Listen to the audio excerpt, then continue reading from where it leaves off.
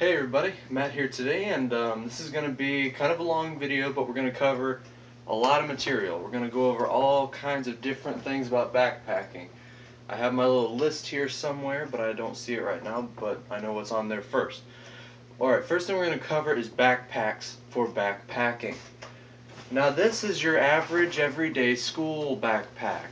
Okay, for backpacking, this is not going to work very well for many reasons. You don't have very good back support here. These straps aren't very thick, not extremely comfortable for long hikes, and you don't have that waist strap. That's the key with backpacking backpacks, is you want to have a waist strap so your hips can be carrying a lot of that weight and not wearing your shoulders out. Before I move on, just a little bit of why I'm doing this video. This video is mainly for my troop, because our troop is going on a backpacking trip. We got a lot of new guys, and just some overall tips. But backpacking, it's not just for Boy Scouts. Anybody can do it and have a good time. So these tips can go for anybody interested in backpacking. All right, I found my list. All right, next backpack is a day pack looking thing. Okay, this has a waist strap. Yeah, not a very thick waist strap though. So this you might be able to do a one-nighter in if you were very, very, very good with weight and you weren't carrying a lot of water, which in Florida, especially summer in Florida, you're going to have to carry a lot of water. So that wouldn't really be ideal. This is what I'm probably going to be backpacking with. This is a tactical day pack. It does not have a waist strap. I took the waist strap off, but I'm kind of a large guy, so I can do if I have it light enough, I don't need a waist strap. My shoulders can carry the weight. But this one, you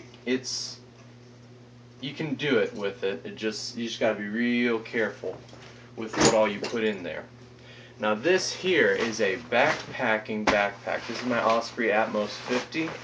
It has great back support, really good straps with a chest strap right here, and then you got a hip belt right here, which very padded and comfortable. This is a good backpack for longer trips because you have all that support and everything, and it's going to be easier to carry for long periods than, say, the little school backpack or even my tactical day pack. And it has obviously a lot more space in it. I did a review of this backpack. It's in one of my earlier videos, so if you want to see more about this, go to that video if you please. That's it for backpacks. Now we're going to go to sleeping stuff. Okay, now you want, if you're tent camping, you're going to want a pad. Even if you're hammock camping, depending on what the weather's like, you might want a pad or an underquilt for a hammock. But let me show you a couple examples of sleeping pads. Get them up here. Okay, we're going to start with the most common, easiest to get sleeping pad. This is your average blue pad. I've cut mine short, and I've given it like a mummy style cut to it. You don't have to do that. You can keep yours completely intact. I paid about $5 or $6 at Walmart for this, and this will keep you very warm. So if you're just starting out and you need to get some gear, I highly recommend getting just one of these blue pads. It doesn't weigh anything, and it'll keep you warm. Only thing is bulk, and that's it. But you can stick, if you have a backpack where you can stick it on the bottom, bulk is not a problem then. And very lightweight, very cheap, very effective. That's actually the one that I use most of the time, and I have some pretty good gear here, and yet I still use that one. So, alright, next is the good old Thermarest. I believe it's the Thermarest Trail. It's a large pad. I think it's 25 inches. So if you're like me, rather large, then something like this would be pretty ideal. Those blue pads, you can get those pretty large too. If you don't want to spend a lot of money on one of these inflatable ones, you can get what's called a Thermarest Ridge Rest. You can get those in 20 inches, 25 inches like this one. And those are about $25. Really light, but really comfortable too. So that's another sleeping pad option. Here we have an even smaller, compact, lighter pad. This is a Big Agnes pad. It's a mummy pad.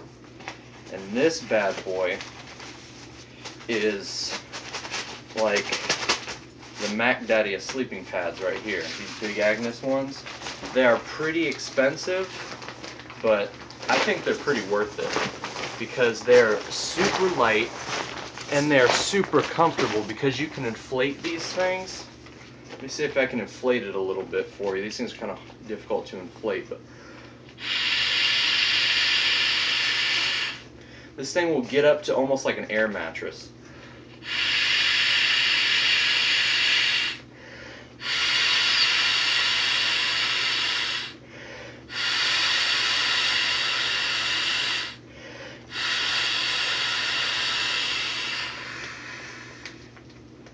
I just put a good bit of air into this thing, and it's not even started to puff up. So this thing gets a lot of air into it. It puffs up really thick. It gets about that thick, if you can see my hands there. I mean, and you can let a little bit of air out to give you some plush, you know, a little bit of give, and it keeps you really warm too. So, but then again, that pad right there is about 100 bucks. So, you know, you get what you pay for. The only thing you're basically buying with that 100 bucks is a compact size and something that's a little more comfortable than, say, your average Blue Pad or Thermarest. Okay, that concludes the pads. Now we're going to move on to actual top insulation. What we have here is some sleeping bags. Now, for Florida in summer, this here is a 45-degree sleeping bag. Real lightweight, real compact, real comfortable. And it's a mummy bag. There it is. And it's a real nice sleeping bag. Compacts real small with this compression strap. Weighs about a pound, but it only is good for about 45 degrees. And I'd only take it down to about 50 degrees just by itself in a pad. That's just what I would go on it. This here is a Slumberjack. I call this my winter bag. I mean, some of you up north are probably scoffing at this as a winter bag, but because it only goes down to about 30 degrees. But in Florida, you know, you don't really need much more than that. But more up north, you're going to want to get a 0-degree bag, probably. Something like that. Anyway, so this, of course, is a lot bigger, a lot fluffier. Mummy bag with a hood, just like this one. But then again, there's you know, money. You gotta buy the bag. If you don't want to pay a whole lot on a sleeping bag, what I would recommend is you look into wool blankets. That's just my 2 cents, because wool blankets give good top and bottom insulation. If you get a really good one, you know, 100% wool blanket, you don't have to use a pad. But that's only if you get a really good one. If you get one of these cheaper 70-30 mixes, you're going to be kind of cold. In summer you should be fine, but in winter you get kind of cold. Just a little side note here from that blue pad. I'm going to talk about chairs for just a second. Now, this is what's called a Thermarest Trekker right here, and you put your Thermarest sleeping pad into this, and it has buckles on the side, and it becomes a chair. I don't have time to go into detail with that now, but I might do a later video on it. But this here is nice, real lightweight, but not really compact. And it only works if I have my Thermarest pad. This here is a scrap of that blue pad that I had. And I can keep this, you know, just in a little pocket of my backpack, fold it up. And when it's time for lunch or something, I can just pull it out, set it on a stump, and sit on it. So instead of having to get my sleeping pad out, inflate it, and use it as a chair. So that's just another little option. I mean, a lot of it's comfort. If you want to carry a little more weight to have a little more comfort, you know, that's totally up to you. Next on the list here is clothing. That's why I have a pile of clothes over here. It's not because I'm it's not because my room is messy. It's for the video. It's for the video. All right. Anyway, so let's start with the first layer of clothing that you're gonna have. Okay. Warning here. But when you're trekking, you want to have synthetic underwear. You don't want to have cotton stuff because, needless to say, cotton will not be your friend when you're sweating. So you want to look into getting some synthetic underoos. Second of all, when you're hiking and you have your boots on, what you gonna have? Oh yeah, I'm gonna have my little pair of white socks. Well, no, you don't want those. You want a good pair of backpacking socks. But these, they will work. But you want to have, even with backpacking socks, you want to have what's called sock liners. Now you can buy sock liners, or you can use a good pair of dress socks. So again, there, you got your more expensive stuff actually for backpacking, then you got some more common man stuff. Alright, second layer is, of course, you're going to have your pants and your shirt. Let's see here. This is an Under Armour shirt right here, and it's real moisture wicking material, like swim shirts and stuff like that, real moisture wicking stuff. That's what you want to have, not a cotton t-shirt like this. And then you have these pants right here, and again, they're kind of like fishing pants type, real absorbent. One thing you want to stay away from at all costs is this stuff. Denim is a curse word in the backpacking community. You hike in jeans, it's going to be terrible. You do not want to hike in jeans or denim stuff because this stuff gets wet from sweat and it takes an eternity to dry out. And that's more weight. It also, just by itself, it's heavier. So do not, please do not bring denim. You will be regretting it. Alright, and then here we have a, I think this is actually a hiking shirt. I think I did a backpacking basics video with these shirts, but these are, this is basically just a long sleeve fishing shirt. Again, real moisture wicking.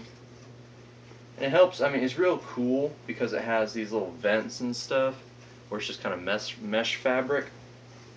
So if it's still kind of warm out, you can put that on, roll the sleeves down, and you'll still get air and stuff flowing.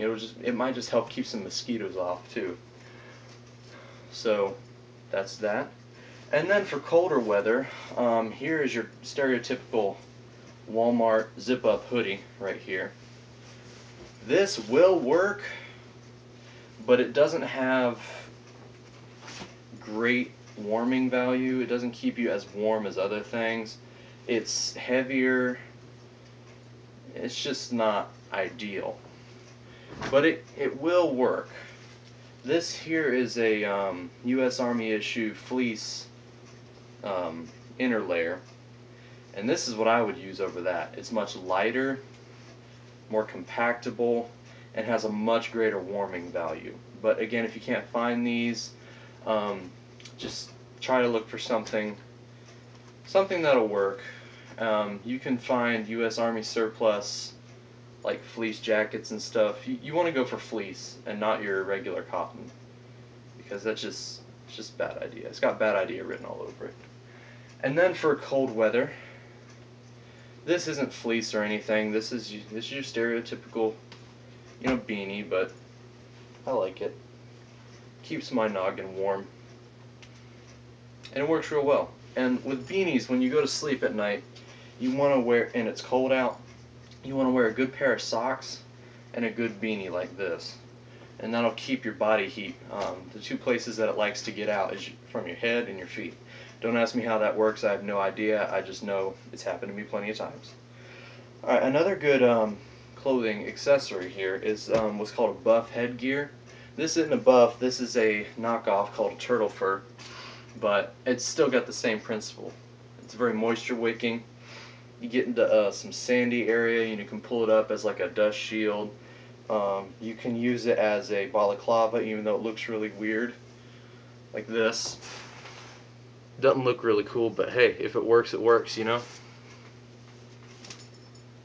And for you ladies that have nice long hair, you can use it as a scrunchie, if you had to. Me, if I'm not using it, I like to just wrap it around my wrist, like that. You know, kind of stylish. You can also do all kinds of different hats with it. Probably one of my favorite is it's called the pirate hat.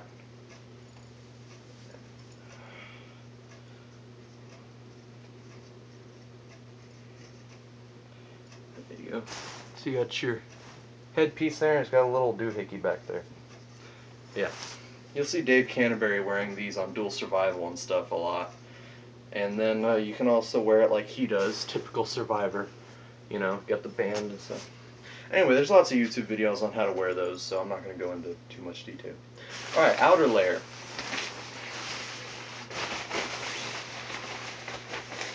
Rain jacket.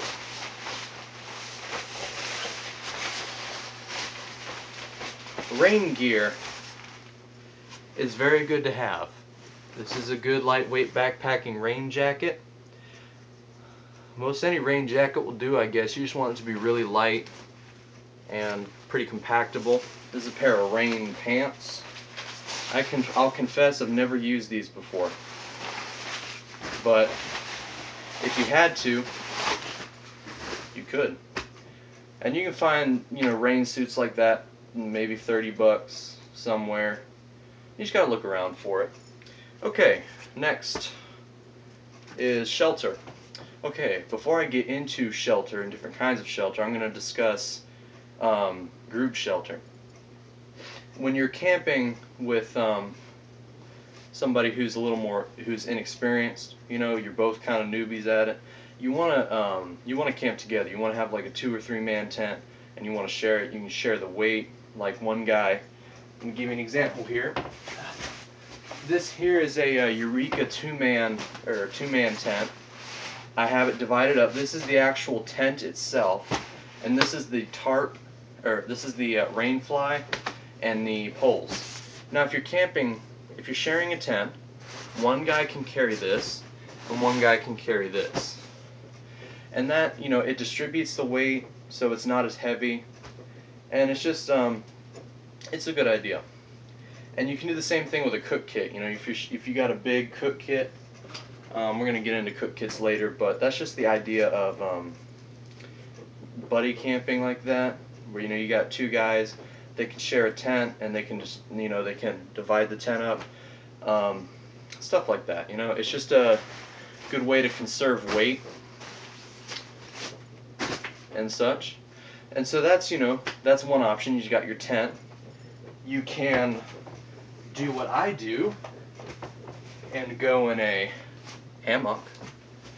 Again, kind of expensive. I mean, a hammock like this, Hammock Bliss, that's going to be cheaper than your 2-man tent over there, which is a Eureka Spitfire. This is going to be a cheaper option. But then you got your Warbonnet Blackbird here, not so cheap an option. And so that's just, you got to consider that. And, you know, if you got a camping buddy who's a real camping enthusiast, you might be able to borrow a tent. Just clean it out first. Just sweep it out, you know. I've had that before. People borrow tents and then they return them and it's like, oh my goodness. What did you wear your shoes in here? Anyway, another option for shelter is you can tarp camp. I have done this many times. It's pretty fun to do. Especially in cool weather because you can get a nice airflow through there. Anyway, this is a more expensive tarp. This is my Warbonnet Superfly. It's got doors, pull-outs, so it's kind of the Lamborghini of tarps, you know, those Sil nylon ones. But you can go down to your average, you know, Home Depot, you know, whatever, and pick up one of those little blue tarps. You'll be fine. Just as good as one of these in repelling rain. And you can pitch it, and it's a very enjoyable camp out. Okay, miscellaneous items. Okay. 1 second.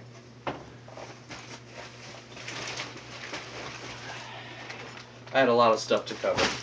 Alright, so when you're packing all this stuff up, it's a good idea to pack it in these. It's called dry sacks. You can get these on Campmore, Amazon. You can get them all different sizes. But these keep everything nice and dry. So let's say I want to keep my camp towel nice and dry here. I'll stick this one here in a dry sack. I'll stick this other one here in a dry sack here. And then I'll just roll it up like that. Get the air out of it here and roll it. And then I'll pull around and clip it. Just like that. And it's going to stay completely dry. So these are very good to have, but if you don't want to get these, your average Ziploc bag ought to work just fine. Alright, looking at these, this is a Walmart camp towel. Really lightweight, super absorbent. Very, very good to have. Because if you go swimming or something when you're out on the trail, you want to be able to dry yourself off. This is an MSR camp towel. It's a lot smaller, but it is also super absorbent. I could fill this thing with water. I mean, this could be soaked. I could wring the water out, and it would still be damp, but then I could dry myself off completely with it. So that's pretty good. But if you don't want to get one of those, run down to your Walmart, grab one of these. Cheap, and it works. Nothing against that. Alright, next thing is water, carrying water. Here in Florida, you're going to carry a lot more water than maybe somewhere up north, or if you're in some mountains where there's a lot of streams and stuff and you can purify water easy. You might use one of these. This is a water bladder. You fill it up with water, and this here hose runs out to your pack. It rather works like so. Bladder is on your back, hose comes over your shoulder, and you can sip the water. That's tasty. Anyway, but I don't really like to use bladders that much. Well, I don't like to depend on bladders. I'll use them, but I don't want to put all my water in them.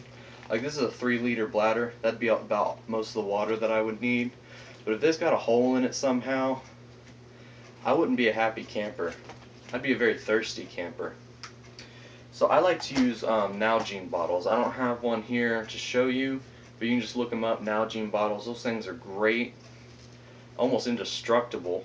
I mean, you probably run over one with a car. I mean, these things are great, and that's what I would use to carry my water in. And if you don't have that, then a Powerade or Gatorade bottle, those work well too. Alright, next thing is this gigantic Ziploc bag. Now, when you're packing everything in your backpack, like this big Osprey, you're going to want to line your backpack with something, like this big Ziploc or a garbage bag. I like this big Ziploc because the plastic is more durable than a garbage bag, but a garbage bag will work just fine. But you want to put that in your backpack and then put the stuff inside here. That way, if you're like wading through water or something, or it starts to rain, all your stuff, the water will go through your pack's fabric.